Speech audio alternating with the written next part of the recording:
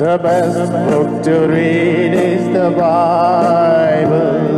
The best book to read is the Bible. If you read it every day, it will help you all the way. Oh, the best book to read is the Bible. Dear brothers and sisters in the Lord, ప్రభునందు ప్రియమైన సహోదరి సహోదరులారా, today's verse for our meditation is taken from Psalms 96 verse 4. నేటి దినం మన ధ్యానం కొరకు కీర్తనలు 96 4వ వచనం నుండి తీసుకొనబడింది. For the Lord is great and greatly to be praised. యెహోవా మహాత్మ్యము గలవాడు, ఆయన అధిక స్తోత్రము పొందదగినవాడు.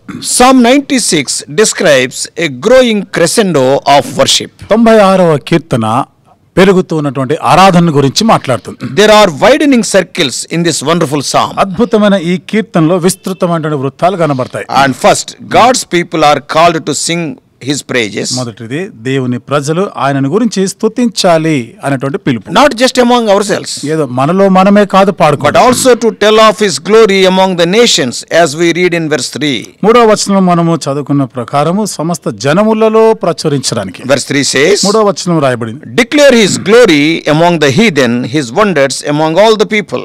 అన్యజనులలో ఆయన మహిమను ప్రచురించుడి, సమస్త జనములలో ఆయన ఆశ్చర్య కార్యములను ప్రచురించుడి. Then the nations are called to ascribe to the Lord the glory of his name. కాబట్టి సమస్త జనములు ఆయన యొక్క మహిమగల నామమును స్తుతించాలి అని కోరబడుతుంది. That is what we read in verses 7 and 8. 7, 8 వచనాల్లో మనం చదువుతాం. Finally, in verses 11 and 12, చివరికి 11, 12 వచనాల్లో the inanimate creation such as the heavens, the earth, the sea, the fields and the trees of the wood are brought into this swelling chorus. చూడండి, ఈ కీర్తన పాడేదానికి సృష్టించబడిన వాటిలో భూమి, ఆకాశము, వృక్షాలు, పర్వతాలు వీటన్నిటిని కూడా ఆయన పిలుస్తా ఉన్నాడు. The reason for the praise of all creation is the prophecy that the Lord is coming to judge the whole world in righteousness. సృష్టి అంతా కూడా ఆయనను స్తుతించాలి అనే దానికి కారణము ప్రవచనం ఏమిటిదంటే, ప్రభు తిరిగి వచ్చినప్పుడు ఇవన్నీ కూడా దాని నెరవేర్పుగా He is going to judge the world in righteousness. ఆయన నీతిని బట్టి లోకమంతటికి తీర్పు తీర్చనై ఉన్నాడు. So there are three themes here. కాబట్టి 3 అంశాలు ఇక్కడ చూస్తున్నాం. One is worship. మొదటిది ఆరాధన. Secondly, witness. రెండవది సాక్ష్యం ఇచ్చుట. Thirdly, waiting expectantly for the day when the Lord comes to right all the wrongs. మూడవది, ప్రభు తప్పులన్నీ కూడా సరిదిద్దేటువంటి ఆ దినము రాకడ కొరకై మనము ఆశతో కనిపెట్టుట. So worship, witness and waiting. ఆరాధన, సాక్ష్యం ఇచ్చుట, కనిపెట్టుట. In one sentence, ఒక మాటలో we చెప్పాలంటే can say that మనం చెప్పేది, because the Lord is the holy God, great and glorious God, we should worship him. దేవుడు పరిశుద్ధమైన దేవుడు, ఆయన గొప్ప దేవుడు, మహాత్మ్యం గల దేవుడు, కాబట్టి మనం ఆయనను And ఆరాధించాలి, also witness of him. ఆయన గురించి సాక్ష్యం ఇవ్వాలి, And wait expectantly for his coming to judge the world. లోకమంతటిని కూడా తీర్పు తీర్చడానికి రానై ఉండడని ఆశతో కనిపెట్టి ఉండాలి. The psalmist repeats the theme, sing unto the Lord 3 times. కీర్తనకారుడు యెహోవాకు పాడుడి అనేటువంటి ఈ అంశాన్ని 3 సార్లు ప్రస్తావిస్తాడు. The first time, మొదటిసారి he tells us to sing to the Lord a new song. మనం యెహోవాకు క్రొత్త కీర్తన పాడుడి అంటాడు. This does not necessarily mean a newly composed song, అంటే దీని అర్థము ఇప్పుడే కొత్తగా పాట కట్టడం అనేది కాదు, but it refers to a song that celebrates the mercies of God which are new every morning. ప్రతి దినము కూడా ఆయన ఒక వాత్సల్యత, నూతనంగా పుడుతున్న ఆయన ఒక వాత్సల్యత, ఆయన కనికరం గురించి పాడుట. And the second exhortation to sing to the Lord is directed to all the earth. యెహోవా కొరకు కీర్తన పాడుడు అనేది రెండవది, సమస్త జనములు కూడా ఆయన స్తుతించాలి, Directed to all the earth. అంటే భూమి అంతా కూడా, సర్వభూమి కూడా ఆయన స్తుతించాలి. If we join the last part of this psalm to this verse, ఈ వచనంలోని ఆఖరి కీర్తనలో గాని మనం చేరినట్లయితే, if we join the last part of this psalm to this verse, ఈ కీర్తన యొక్క ఆఖరు భాగం ఈ వచనంతో మనం గాని కలిపితే చేస్తే, we can understand that ఇక్కడ మనం అర్థం చేసుకోవచ్చు. the psalmist is calling all the creation to praise the Lord. కీర్తనకారుడు సృష్టి అంతటిని కూడా దేవుని స్తుతించాలి అని చెప్తున్నాడు. The Lord is to be praised on all the earth which he has created. దేవుడు సృష్టించినటువంటి ఈ భూమి అంతటి ద్వారా ఆయన స్తుతించబడాలి. And the third call to sing to the Lord is followed by 3 imperatives. యెహోవా కొరకు పాడుడి అని చెప్తున్నప్పుడు మూడవ భాగాన్ని, మూడవ విషయాన్ని మనం చూస్తున్నాం. And there are three imperatives, that is three musts are there. ఇక్కడ మూడు తప్పక చేయవలసినటువంటి సంగతుల గురించి మాట్లాడుతున్నారు. What are they? అవేమిటి? One is, మొదటిది, bless his name, proclaim good tidings of his salvation from day to day. కాబట్టి అనుదినము కూడా ఆయన రక్షణ సువార్తను ప్రకటించాలి. Tell of his glory among nations. అన్య జనులలో ఆయన మహిమను ప్రచురించాలి. His wonderful deeds among his peoples. ఆయన జనముల మధ్య ఆశ్చర్య కార్యములను ప్రచురించాలి. To bless God's name means దేవుని నామమును స్తుతించాలి అంటే that we should praise and thank him for all that he is. ఆయన ఏమై ఉన్నాడో వాటంతటిని బట్టి ఆయనని స్తుతించాలి, ఆయన కృతజ్ఞత చెల్లించాలి. That is all his attributes. అనగా ఆయనకు ఉన్నటువంటి ఆ గుణగణాలన్నిటిని బట్టి Day to day we have to worship him. అనుదినము మనము ఆయనను ఆరాధించాలి. That is every day shows the goodness of his salvation must go forth continually. అంటే అనుదినము కూడా ఆయన యొక్క రక్షణ గురించి మనం ఎల్లప్పుడు ఇది కొనసాగుతూనే ఉండాలి. Until the whole earth has heard.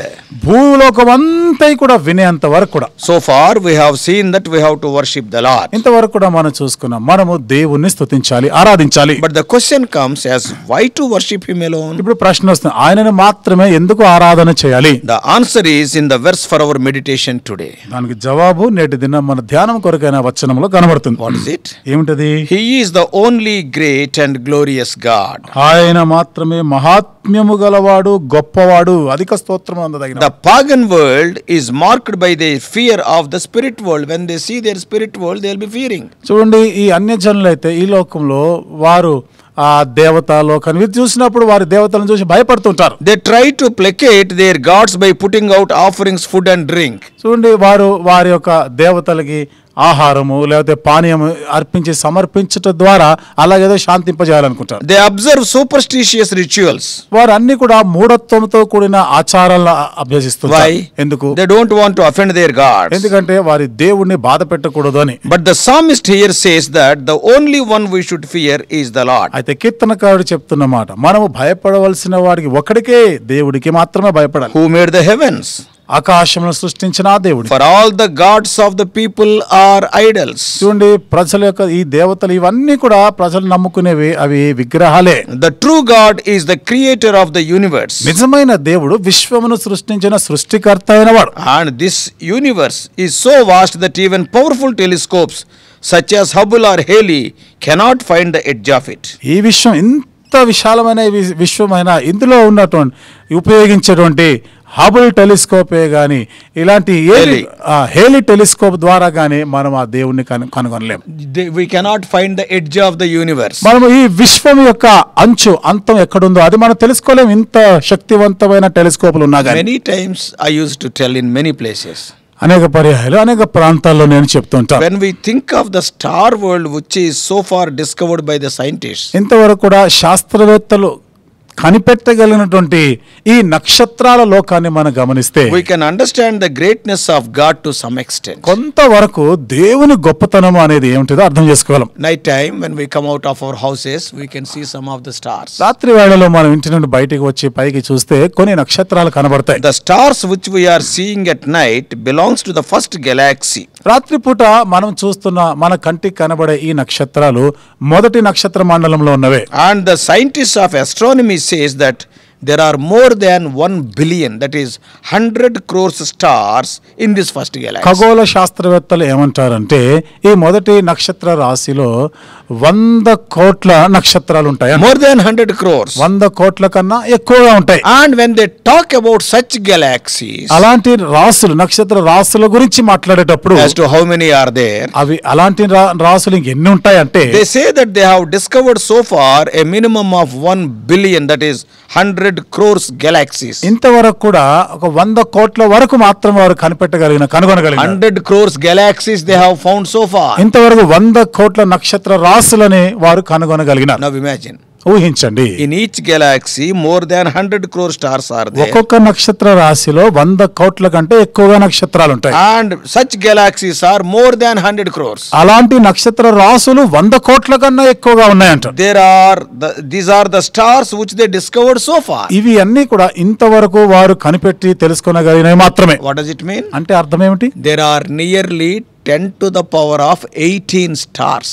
అంటే ఇవి దాదాపుగా ఒకటి తర్వాత మనము 18 సున్నాలు పెడితే ఎన్ని అవుతాయో so many stars they found. ఎన్నో కోట్లాది నక్షత్రాలు వాళ్ళు కనిపెట్టుకున్నారు. But few months ago, అయితే కొన్ని నెలల క్రితమే another scientist told, మరొక శాస్త్రవేత్త చెప్పిన మాట, nearly 10 to the power of 25 stars are so far found. దాదాపుగా ఒకటి తర్వాత 25 సున్నాలు పెడితే ఎన్ని అవుతాయో అన్ని వాళ్ళు కనిపెట్టారంట. So many stars are there. అట్లా ఎన్నో నక్షత్రాలు ఉన్నాయి. We don't know how much undiscovered creation is still there. ఇంకను కనిపెట్టని సృష్టి ఎంత ఉందో మనకు తెలియదు. One scientist calculated and said, ఒక శాస్త్రవేత్త లెక్కపెట్టి చెప్పిన మాట, if we travel from Earth's surface to the top known star, భూమి మీద నుండి మనకి కనబడుతున్న ఆఖరు నక్షత్రానికి మనం చేరుకోవాలంటే, with the speed of light, if we travel, కాంతి వేగముతో మనం ప్రయాణం చేయాలనుకుంటే, what does it mean? అంటే అర్థం ఏమిటి? Almost 3 lakhs kilometers per second. చూడండి, ఒక సెకండ్ కి సుమారు 3 లక్షల కిలోమీటర్లు వేగం. If you go at that speed, ఈ వేగంతో గాని వెళ్ళగలిగితే, it will take more than 2600 crores of years to reach the top known star. 2600 కోట్ల సంవత్సరాలు పడుతుందంట మనకి కనబడే ఆఖరి నక్షత్రానికి చేరుకోవాలంటే. So it is beyond human imagination. ఇది మానవ గ్రాహ్యానికి మించిన సంగతి. Traveling with such a speed and the time that will be taken are beyond our imagination. అంతటి వేగముతోను అక్కడ ఎంత సమయం పడుతుందో ఆ కాలం, ఆ సంవత్సరాలు మనం లెక్క పెట్టుకుంటే ఇవంతా కూడా మన గ్రాహ్యానికి మించిన అంతు పట్టని సంగతి. That's why, అందుకని if one star in space, suppose if it collides with another one, ఒకవేళ అంతరిక్షంలో ఉండే ఒక నక్షత్రము మరొక నక్షత్రంతో ఢీకొంటే, it will take centuries for us to know about it. దాని గురించి మనకు తెలవడానికే కొన్ని శతాబ్దాలు పడుతుంది. But the God of the Bible calls each star by its name. అయితే బైబిల్లో ఉన్న దేవుడు అంటాడు కదా, ప్రతి నక్షత్రానికి పేరు పెట్టి పిలుస్తున్నాడు. And what a great God. ఎంత గొప్ప దేవుడు ఆయన. Not only the space, అంతరిక్షంలో మాత్రమే కాదు, even when we see this small planet Earth, which is like a speck in the universe, ఒక చిన్న గ్రహం, భూగ్రహం, విశ్వమంతట్లో కూడా ఒక చిన్న నలక వంటి దీన్ని మనం గమనిస్తే, how many species of animals are there? ఎన్ని జాతుల జంతువులు ఉన్నాయి. How many species of birds are there? ఎన్ని జాతుల పక్షులు ఉన్నాయి. How many species of fishes and plants are there? ఎన్ని జాతుల చేపలున్నాయి, మొక్కలున్నాయి. And they are all having life. వాటన్నిటికీ జీవం ఉంది. And that life is God given life. ఆ జీవము దేవుని ద్వారా అనుగ్రహించబడింది. We know that all the knowledge of all the scientists put together cannot create even a single leaf having life. ఇప్పుడు భూమి మీద ఉన్న శాస్త్రవేత్తలందరికి వారికి ఉన్న జ్ఞానం అంతా కూడబెడితే కూడా ఒక ఆకుని కూడా, ఒక గడ్డి పోచను సృష్టించలేం. Yes, which is having life. ప్రాణం, జీవం ఉన్నటువంటి ఆ యొక్క గడ్డిని సృష్టించలేం. We may manufacture so many plastic leaves, మనం చాలా వరకు ప్లాస్టిక్ ఆకులు తయారు చేయగలమేమో, but having life, it is beyond our capacity. కానీ జీవముతో కూడినది సృష్టించడం అనేది మన గ్రాహ్యానికి మించిన. Yeah, we may manufacture lakhs of lifeless plastic leaves, but creating a life-bearing leaf is beyond human wisdom. మనం జీవము లేని ప్లాస్టిక్ ఆకులు, చెట్లు లక్షలాదిగా మనం తయారు చేయగలము, సృష్టించగలమేమో, కానీ జీవముతో కూడినవి, ప్రాణం పోసేటువంటి ఒక్క ఆకును కూడా మనం సృష్టించాలి. That is beyond our human wisdom. ఇది మన మానవ గ్రాహ్యానికి మించినది. All these things are created by the power of His word. ఇవన్నీ కూడా దేవుని నోటి మాట శక్తి వలన సృష్టించబడ్డాయి. Not only God has created all these things by the power of His word, దేవుడు వీటన్నిటిని తన నోటి మాట శక్తి వలన సృష్టించడం మాత్రమే but కాకుండా, He is maintaining all these by the power of the same word. అదే తన నోటి మాట శక్తి వలన వీటన్నిటిని కూడా నడిపిస్తూ నిర్వహిస్తున్నాడు. Even the creation of man and various organs of the human body and how they are functioning in perfect synchronization is a great mystery. ఇంకా మానవుని యొక్క సృష్టి నిర్మాణం, ఈ అవయవాలు వీటిలో ఉన్నాయి, ఇవన్నీ ప్రతి అవయవం ఒకదానికి ఒకటి ఎంత చక్కగా అమర్చబడే పని చేస్తున్నా, ఇది అర్థం చేసుకోవడం కూడా ఇది చాలా మనకు అంతుపట్టింది. The heart, హృదయం, గుండె, the lungs, ఊపిరితిత్తులు, the liver and kidneys, కాలేయము, మరి మూత్రపిండాలు, and the digestive system, మన జీర్ణ కోశ, ఇవన్నీ విధానం, the eyes and our ears, మన కన్నులు, చెవులు, our mouth, నోరు, our legs and మన hands, కాళ్ళు, చేతులు, above all the brain. అన్నిటికన్నా ఎక్కువగా మన మెదడు, The way they are functioning is awesome. ఇవన్నీ కూడా పనిచేసే ఆ తీరు, ఆ విధానము ఎంతో గొప్పది, అమోఘమైనది. God is great and greatly to be praised. దేవుడు గొప్పవాడు, మహాత్మ్యం గలవాడు, అధిక స్తోత్రము పొందదగినవాడు. Such a great God humbled Himself and came as a human being 2000 years ago to redeem the fallen human race. అంత గొప్ప దేవుడు పడిపోయి పతనమైన ఈ మానవాల్ని విమోచించడానికి తన్ను తానుగా తగ్గించుకొని 2000 సంవత్సరాల క్రితం మానవ శరీరం ధరించి వచ్చినాడు. What a love. ఎంతటి ప్రేమ ఇది. Not only he came to this world, ఈ లోకంలోనికి రావడం మాత్రమే కాకుండా but died on the cross, shedding his precious blood to redeem us from our sins. మన పాపం నుండి మనల్ని విమోచించడానికి ఆ శిలువ మీద రక్తం కార్చినాడు, మరణించినాడు. Just receive him in your heart and be saved by confessing your sins. నీ పాపములు ఒప్పుకుంటూ కేవలం నీ హృదయంలోనికి ఆయనను ఆహ్వానిస్తే, ఆయనను చేర్చుకుంటే చాలు. Just receive him in your heart and be saved by confessing your sins. నీ హృదయంలో ఆయనను చేర్చుకొని నీ పాపములు ఒప్పుకుంటే చాలు. May God help you to do so. ఆ విధంగా చేయలాగిన దేవుడు నీకు సహాయం If చేయనుగా. you are already saved, ఇప్పటికే నువ్వు రక్షింపబడి ఉంటే, then today being the Lord's day, ఈ రోజు ప్రభు దినముగా rush to the house of God దేవుని మందిరానికి పరిగెత్తుకొని వెళ్ళు. and worship him for what he is ఆయన ఏమై ఉన్నాడో దానిని బట్టి ఆరాధన చెయ్యి. and what he has done for you. ఆయన నీ కొరకు ఏమి చేశాడో దానిని బట్టి May ఆరాధన God చెయ్యి. help you to do so. ఆ విధంగా చేయలాగిన దేవుడు నీకు సహాయం చేయనుగాక. Shall we pray? ప్రార్థన చేసుకుందాం. Loving Heavenly Father, ప్రేమగల మా పరలోకపు తండ్రి, thank you, O Lord, for keeping us in the land of living on this Lord's day also. ఈ ప్రభు దినాన కూడా సజీవుల దేశంలో మమ్మల్ని ఉంచినందుకై వందనములు చెల్లిస్తున్నాం. Thou art a great and glorious God. దేవాను Mahatmyamu గలవాడి గొప్పవాడివి. Thy greatness is beyond our human wisdom. ఓ ప్రభా, నీ గొప్పతనము నీ మహాత్మ్యము మానవ గ్రాహ్యానికి మించినది. O Lord, when we see the creation which we are able to see with our human eye, that itself we cannot oh understand. ప్రభా, మా మానవ కంటితో మేము చూస్తున్న ఈ విశ్వమే ఇదే మాకు అర్థం కావడం లేదు. How many trees are there? ఎన్ని వృక్షాలు ఉన్నాయి, How many animals? ఎన్ని జంతువులు How ఉన్నాయి, many birds and fishes? ఎన్ని రకాల పక్షులు ఉన్నాయి, చేపలు How many ఉన్నాయి. creeping things? ప్రభా, ప్రాకు నేల మీద ప్రాకేవి ఎన్ని Lord, ఉన్నాయి. unseen things are so many. అదృశ్యమైనవి ఇంకా అనేకమైన ఉన్నాయి. But everyone is having life. అయితే ప్రతి దానిలోనూ జీవం ఉంది. And that life is given by you. ఆ జీవము మీ ద్వారా అనుగ్రహించబడింది. Not only creating them, దేవా, వాటిని సృష్టించడం you are మాత్రమే కాదు, maintaining them. వాటన్నిటిని మీరు నడిపిస్తా We ఉన్నారు. have seen little bit about the star world. ప్రభా, కొంతవరకు ఈ నక్షత్రాల లోకం గురించి మేము చూసినాం. That itself is beyond our imagination. అదే ప్రభా, మా ఊహకు గ్రాహ్యానికి మించిన సంగతి. Lord, even when we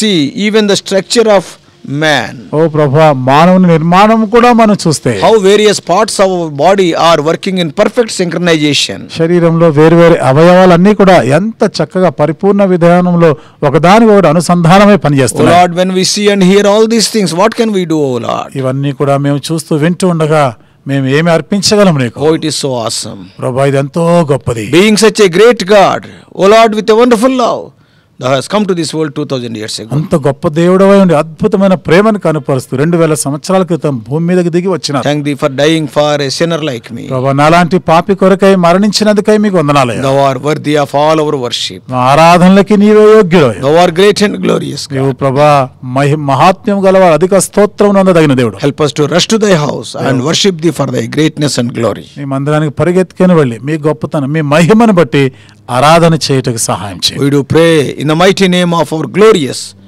and mighty God, our Lord Jesus Christ. మహిమగల గొప్ప దేవుడు యేసుక్రీస్తు ప్రభువారి బలమైన నామములో ప్రార్థించి వేడుకుంటున్నాము తండ్రి. Amen.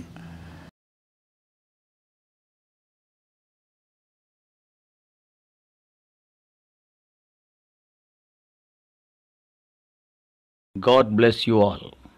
Please subscribe for more spiritual messages on YouTube channel John Victor Hebron.